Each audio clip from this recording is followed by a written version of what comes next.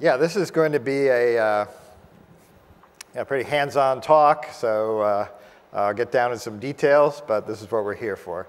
So I do represent Veridium. I'm the Chief Technology Officer. We're a biometric company, but biometrics is one part of identity, and we have to live in an identity ecosystem. So we came to WSO2 to round out our product. We support SAML with a built-in shibboleth type of adapter, but we really wanted to branch out. So we found WSO2 as an integration platform. I advocated that in the company. We did a Federated Authenticator following the steps on the WSO2 site. And now we're actually, it's part of our product offering to some of our customers we have. So biometrics is one part of authentication. You have your phone, of course, right? What you have. You have your passwords and PIN codes. That's what you know. And then finally, biometrics, what you are. Now, I'll focus on biometrics in this talk because we've seen biometrics. They've been around for 30 years. I'm actually I'm a computer scientist. I'm not a biometric scientist. We have a great staff at Veridium of biometric scientists, a focus for several years now. And this past year, 2018, has been our first revenue year. But we've been in existence since 2016. So, but because we have these supercomputers in our pockets now, right, that actually biometric sensors are becoming more ubiquitous. Before you needed special hardware, okay, but now this is permeating our existence, and it will only increase and hopefully make our life more convenient and more secure. So with that, let me outline our products briefly so you get an understanding of the context. And I'll talk about Veridium ID, Veridium AD, and our 4 fingers touchless, and then biometric authentication in the WSO2 integration, and then some details on configuration. What I'm not going to cover are things like XACML-based conditional MFA, which is actually new to WSO2. That is if you're in a bad geolocation that's not normal for you, or a particular role or transaction type you're trying to do, that you would step off authentication based on that particular operation, right? We definitely have customers that need conditional authentication, adaptive authentication, and adaptive multi-factor authentication. And then I won't talk about the API protection, particularly OAuth 2 supported type of operation. That's not in this talk, but come talk to me later, and we actually can support those scenarios, particularly in our integration with WSO2. So the 3 products are here, Veridium ID, AD, which is really just Veridium ID with particular adapters for Active Directory, including Azure AD, ADFS, and we have a tight Citrix ready solution there for enterprise. And then our sole biometrics for government platforms that need to do legacy matching. I'll talk briefly about that. So our server is the core of our product. We have SDKs for mobile devices, so iOS and Android. And we can accommodate all types of biometrics, including native biometrics like Touch ID and Face ID. We offer our own what's called 4 fingers technology and face.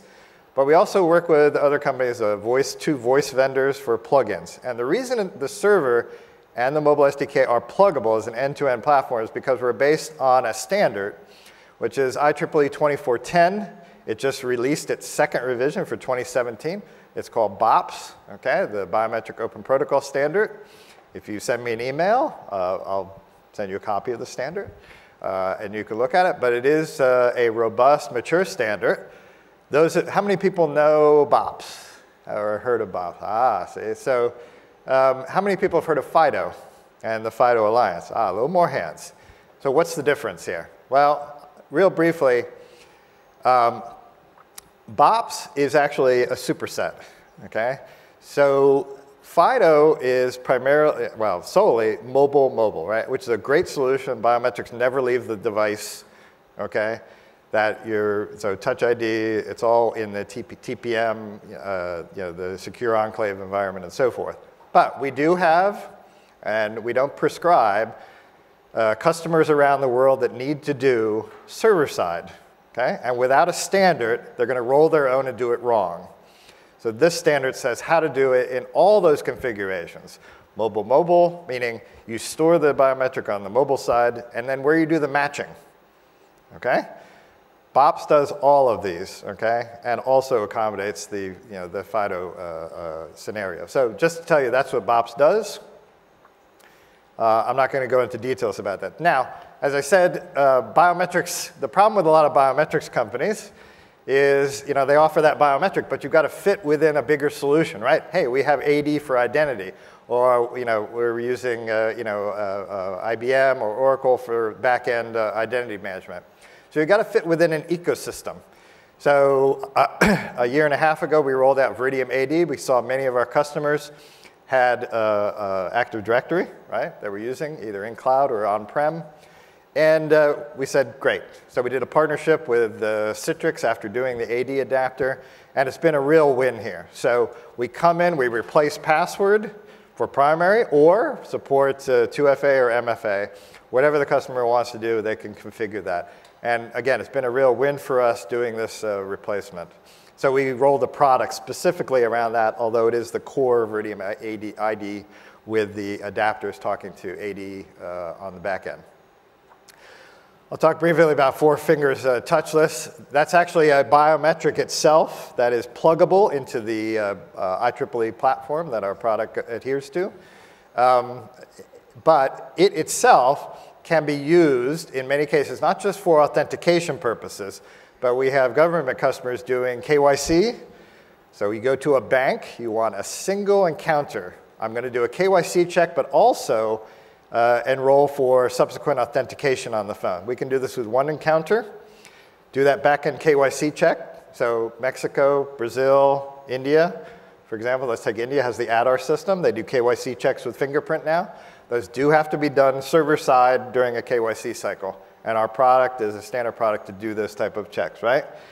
Now, you could also do this with iris, but not all phones, and I don't think are going to have iris, right? Fingerprint is the next best from iris, and this works on stock Android and iOS phones, right? With a 5-megapixel camera or better, and with a backlight, okay? So that's one of the great advantages of this, and we own the IP around it, and we've been working with NIST in the US here for several years on what's called the contactless fingerprint capture standard, which is about to be released by NIST. All right, let me turn to why we're here with integration. So we said, let's, there are different federated authenticators. Let's see if we can integrate. And it was actually one of the simplest things, I think, the developers did. We had one developer basically do this in under a month. So here, for example, make sure I got this right, okay. You've probably seen this screen before. This is the IS default login screen. So we have two modes of integration that are available with the Veridium Federated Authenticator and WSO2 IS. And that's what's called push notification mode and a QR code mode. So the push notification mode is you're presented with, and push notification mode is primarily used for 2FA login, okay? So you present your username, password, and then right after that, you are given this particular page, which says, you should be looking for a push notification on your phone and a subsequent authentication, okay? It's very much like an OTP type of SMS, except you use the biometric, then releases, and then you're led into the site. So it's basically username and password. It's kind of the typical OTP or SMS push. Let me show you an example of this. This should be an animated GIF. It shows you this in action in about 10 seconds. So going to a website, hopefully this will, there we go. Username and password on the right-hand side, our mobile app on the left-hand side. There's the push notification. You're prompted. Now here's our 4 fingers technology, which was configured in this case. There we go. And then on the right-hand side, you're let into the site. So that's it. That's the that's the push notification type of mode. So this is an eye chart with a sequence diagram, but it shows you how it works. Essentially, you have 6 elements here. The ones that you should primarily be focused on are you start in a browser, you talk to the service provider trying to get access to the resource. The authenticator, the Federated Authenticator in WSO2 then says, okay, show that basic authenticator page which is actually another Tomcat app deployed in a WAR file that actually is part of our Authenticator plugin. That shows that page saying, please look for the push notification. Then our server gets involved, right? WSO2 talks to the Veridium ID server over here, which again follows the IEEE 2410 protocol. That's all documented in that protocol. It's an open standard. To essentially get a session. So it's what's called a session opportunity. That's a window of opportunity where the user can, via push notification, get in. And essentially then there's a handshaking protocol between the service provider, the plugin authenticator, the federated authenticator, and our backend. All right, here's another mode, QR code based. Instead of a push notification, you go to a website, and you're just shown this, right? No user ID required. You basically go to the site. So you may have a SAML or an OpenID Connect redirect. Okay? So that's how it works. So that's WSO2. We didn't need to wire any of that. That's already built in and configured. You're shown the QR code. That's shown by this extra Tomcat app as well. And I don't have an animated demo of this, but the sequence is very similar. Again, the same 6 actors here, the browser, the mobile app, service provider, the 2 parts that are part of the Federated Authenticator integration in WSO2, and then our server. And here, the QR code is actually, again, part of the BOPS protocol, the IEEE protocol. It actually encompasses, what service provider is this. Here's the session opportunity, and by scanning it, you do need that mobile app, which we have one called the Veridium Authenticator, which is just a vanilla app. Some of our clients don't want to build their own apps, so we provide that, or they wrap it in their SDK and build these calls into their existing application. And then you're in the app. So, the release of our sample application is built around the Travelocity one, which, if you're familiar with the WSO2 IS, that's the common example to show you how to get this working. All right, so just some boring details here. You do have to set up a user store, okay, because you're going to need to get the information about the user's device and their contact information, particularly for the push notification. Here's a user store configuration. We also do require a specific LDAP attribute that is not by default. It's a user principal name, so that needs to be configured as well. So it's pretty simple. So configure user store, configure this one attribute. Here is an IDP that needs to be done. So here, Veridium QR is the provider name in this particular case. And then you see we're listed, the Veridium configurator is one of the many federated authenticators. We just plug into that same ecosystem. And you can specify there the QR authentication mode. You do have the option of configuring the push notification as well, and then using them. You could use both or either for different service providers. And then here is the service provider point that you need to configure. Nothing really special here. In this case, it's a SAML-based SSO. If you used WSO2 IS, again, this should be pretty familiar in setting up a service provider. And in this case, there's nothing really unusual about that, except for that one user principal name property. And then outbound authentication configuration, just choose, in this case, that QR code is the federated authenticator to use in this particular case for that service provider. And here again, configuring the federated authentication, you need to specify the Veridium QR or Veridium Push. In this case, Veridium Push is identified, but you see Veridium QR is one of the pull downs. So fairly normal. Again, the integration took us well under a month.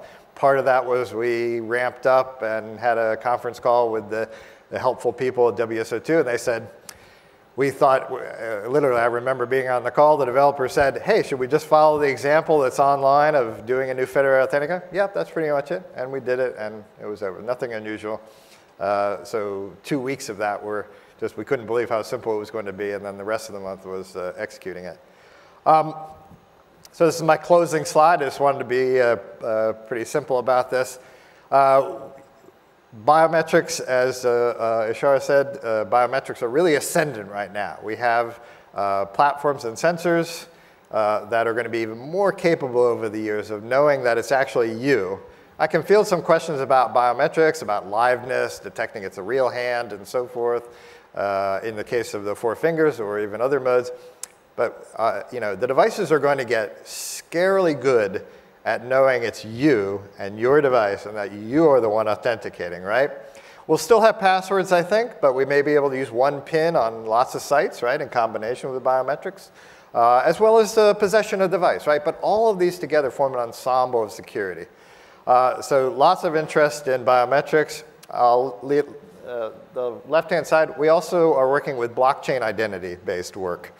Okay, so there's work funded by the US Department of Homeland Security.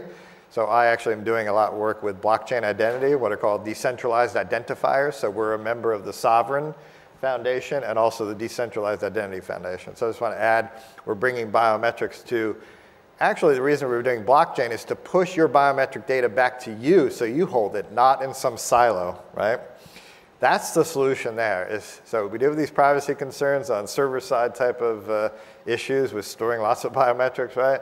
You can be as secure as possible. The BOP standard is very secure, but we really want to push biometric data back to you. And finally, I'll wrap up. We're really excited about the new partnership, revamped partnership program here. We have lots of customers pulling for this, and we're on the cusp of OEMing this within our product. And doing a deal, and we're really excited about that new revamp. So I will be at the partner day on Wednesday.